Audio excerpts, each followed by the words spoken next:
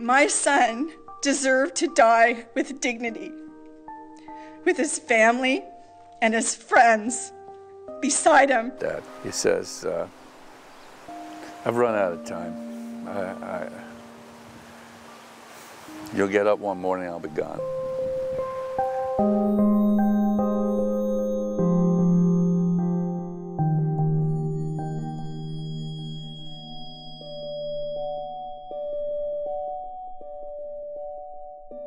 He was a happy little child and a bundle of energy. Every Friday night we would take him to Boston Pizza, and he wanted to run around and talk to people. You know Adam, he's a very social guy. And so he'd go up to the booth like this and just plunk himself down and say, "Hello, I'm Adam." He got into soccer and he started having particular problems there with urges to do things that was distracting for him from his game. A need to flick his hands like that, his fingers, and what he would do, he would tape them up for the game so he couldn't do that. He was a very buff dude. You would have no idea there was like anything wrong with him at all. There's oftentimes not a physical representation of it.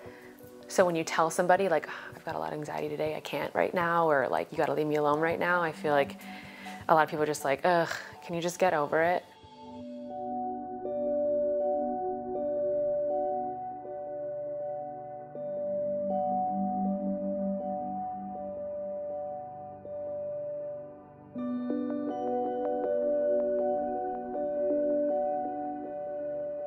The brain is creating pain for no reason. Because it's occurring within the brain, it's therefore a mental disorder.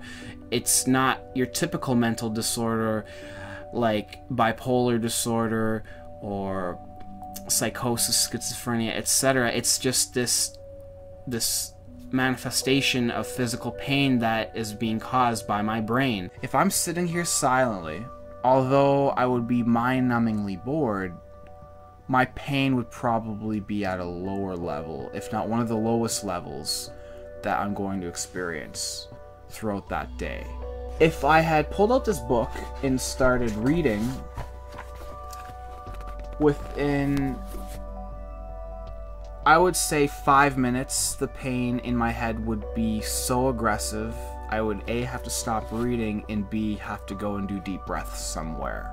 It's like my whole body is being burned from the inside by acid. He says it's behind my eyes, it's in my forehead, it's through my head, my neck, my chest, okay, all down my back. And it's agonizing pain. It's like I'm being burned alive. Adam didn't believe that he was going to get better, and he could give you, and you can look on his Facebook wall, the list of treatments and medications that he's tried over the years, and they failed him.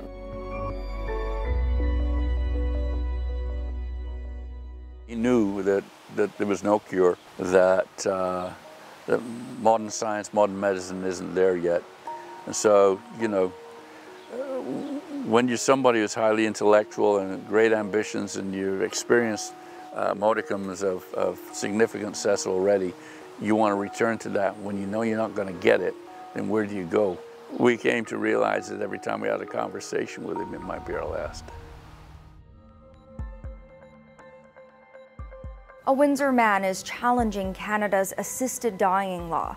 It came into effect last summer but does not extend to people with mental illness. Now, Adam Maier-Clayton insists that has to change. C-14 doesn't include people like me. It doesn't include a lot of very, very sick people. The legislation literally forces people to kill themselves in an undignified manner, alone without their family beside them. It doesn't make sense. He was working for a change in C-14. He was working for increased awareness of what somatoform pain is. He said, "Dad, all this activism is not for me, I'll be dead." He says, "I'm doing this for others, not me."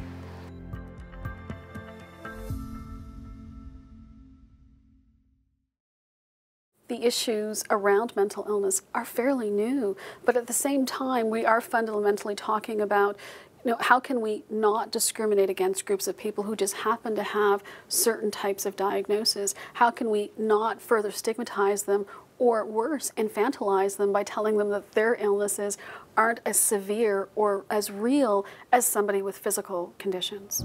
I understand suicide is bad. I'm not saying it's a good thing. I'm not saying life sucks, you're screwed, yada yada, let's all jump off bridges. Anyone who knows me knows I advocate treatment. I'm still going, even though I'm incredibly screwed up. I'm like quivering from the pain, man. Jeez Louise. No one wants to lose a friend, absolutely. But just seeing the pain that he was in, to be like, don't do this, it would be selfish on my part. And it wouldn't be right for me to be like, no, you have to stay because I can't handle you leaving. Thanks. Like, that's just the ultimate form of selfishness. Dad, would you want to live the way you've seen me living over the past year or so? No, I wouldn't. So if you were in my shoes, can you honestly say, do you think if you were in my shoes, you would be pursuing the right to die, or at the very minimum think, hey, this is something I deserve? Yes. Okay, so we're in agreement that if the roles were reversed here and I was holding the camera and you were sick, that you would not want to live if this were your destiny. Correct. Okay, so we have that clear, and this is my father speaking. Nothing's working, nothing's working. I know I can't die, I'm thinking of suicide, etc., etc., etc. And then, you know, that's how the story goes. People kill themselves. It's been going on for decades and decades and decades. Think about the situation. If they can't get better and their life is hell, why would they not commit suicide? Can you give me one good reason?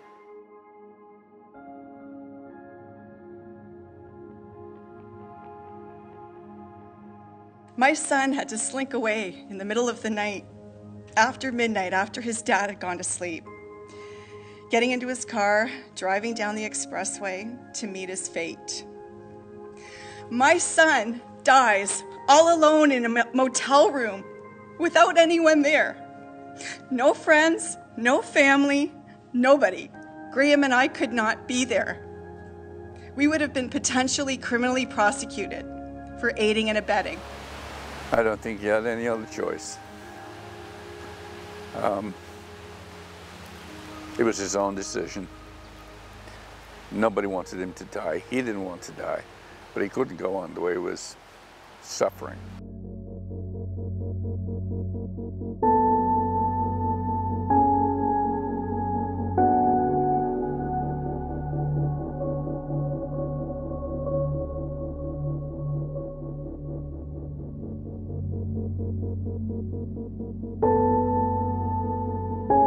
When Adam Maier-Clayton committed suicide, I personally was concerned about how commentators, advocates jumped on the occasion of this tragedy to attack the legislation. There are several interwoven characteristics of mental illness that make it, I think, very problematic. First of all, at the outset, we do not know who are the people who will recover and who are the people who will not recover.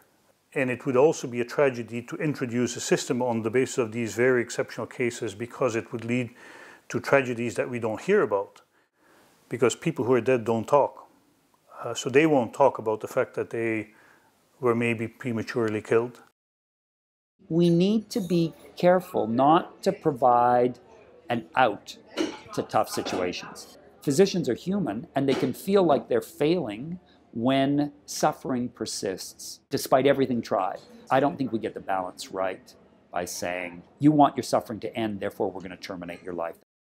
I don't want to say that we shouldn't do everything possible to reduce personal suffering, but we can't expect of medicine that we're going to eradicate suffering from life. And somehow that has emerged as the social and medical and political project.